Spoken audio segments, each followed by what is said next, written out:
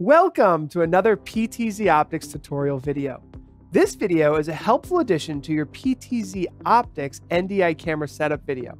In this tutorial video, we will review the PTZOptics NDI JSON Editor, which is a new tool available from PTZOptics to help solve NDI discovery issues on your network.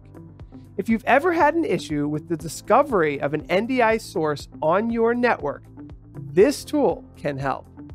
This tool will help you create a static entry for your PTZOptics NDI camera when automatic discovery over your network is unable to locate your PTZOptics NDI camera. This tool will work on any Mac or PC computer. Note, it's always recommended to download the latest NDI tools from NewTek when you are experiencing any issues, as updates are regularly made to the software from NewTek to ensure the best compatibility between products. This solution is only meant to be used as a temporary fix when you are unable to rectify network issues related to mDNS that can cause discovery to fail.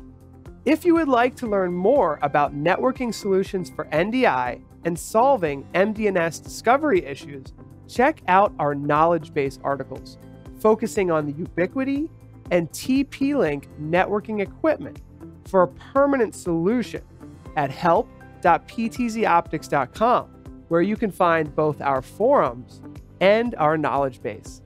And don't forget, when troubleshooting with NDI, we have a helpful guide to assist with NDI troubleshooting. That is also available at help.ptzoptics.com.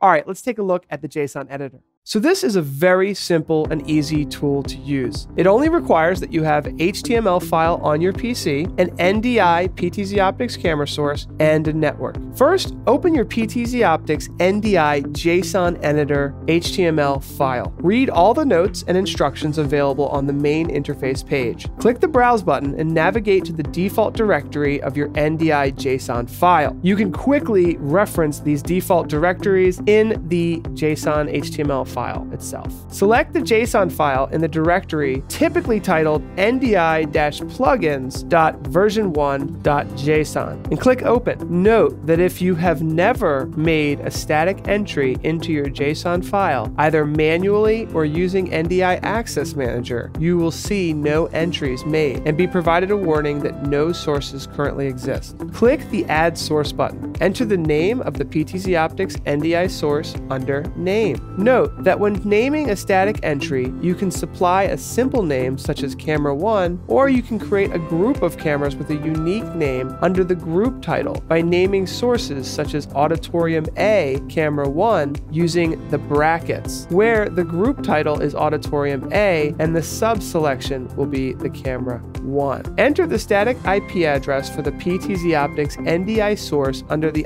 IP address. Repeat steps 5 through 8, which would be click Add Source, enter the name, and obviously enter the IP address as many times as you need to for each static IP address and each camera you want to save. Then simply click Save JSON button, which will be downloaded within a new JSON file into your default downloads directory. Manually copy and replace the original JSON file located in the directory you used for step 3, which is where we browse to the default NDI data directory. Now, remember that this file must be exactly the same as the original JSON file, or the NDI tools will fail to use the new file. You should now be able to launch NDI Studio Monitor or any NDI-capable production software and immediately see your static entries. To delete sources, simply open the NDI JSON generator file, read all notes and instructions available on the main interface page, click the Browse button, and navigate to the default directory of your JSON file. Select the JSON file in this directory and open up your file. You should now see static entries that have been made and listed here. Click on the Delete Source button next to any static entry you wish to remove. Repeat this step for each static entry you'd like to delete. You can manually copy and replace the original JSON file located in your directory to use this newly updated JSON file. You should now be able to launch Studio Monitor or any NDI production software and immediately see the changes to your static entries. So just a warning,